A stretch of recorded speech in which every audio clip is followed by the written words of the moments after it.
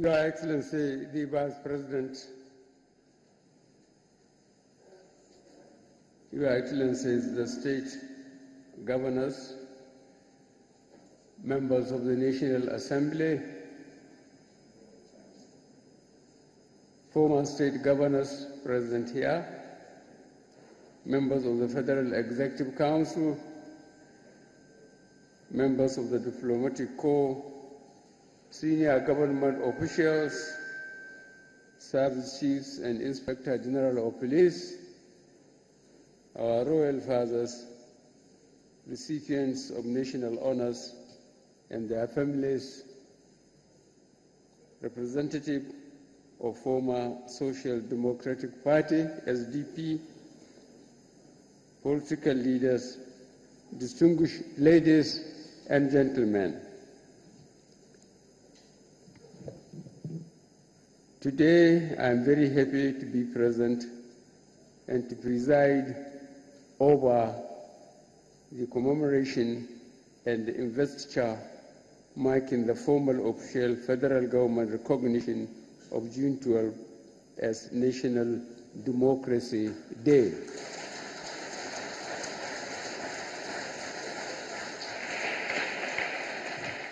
The decision and this event is not meant to be and is not an attempt to open old wounds, but to put right a national wrong.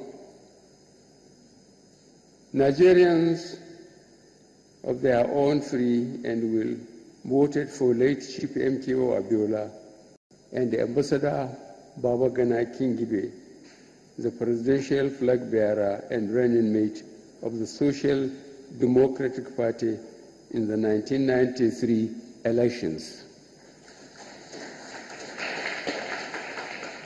The government of the day inexplicably cancelled the elections when it was clear who was winning to be the winners.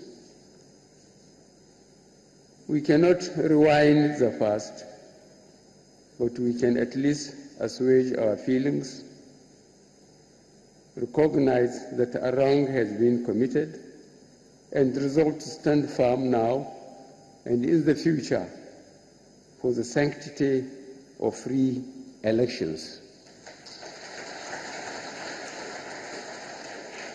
Nigerians will no longer tolerate such perversion of justice.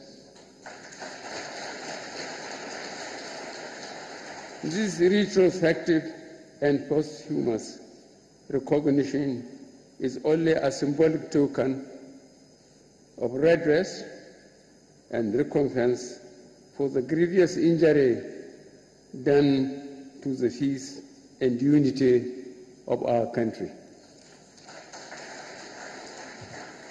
Our decision to recognize and honor June 12 and its actors is in the national interest.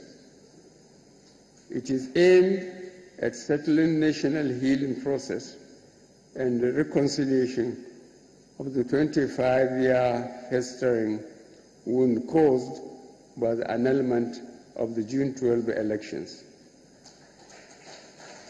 I earnestly invite all Nigerians across all our national divide to accept it in good faith.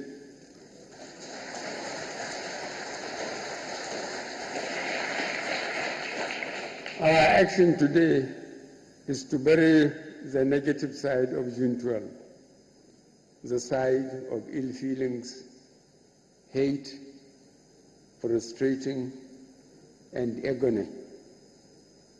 What we are doing is celebrating and appreciating the positive side of June 12, the June 12 which restored democracy and freedom, the June 12 that overcome our various divide, and the June 12 that produce unity and national cohesion.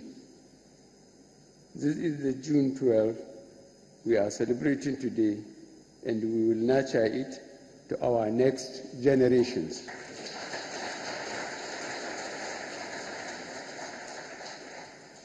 Accordingly, on behalf of the federal government, I tender the nation's apology to the family of late MKO Abiola, who got the highest votes, and to those that lost their loved ones in the cause of June 12 struggle.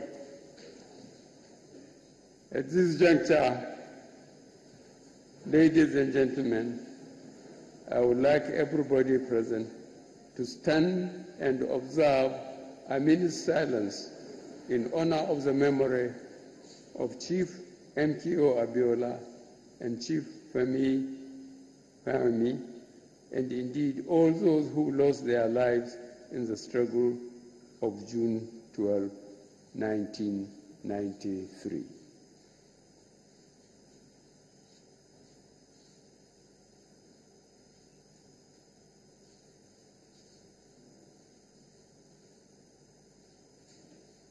May their souls rest in perfect peace.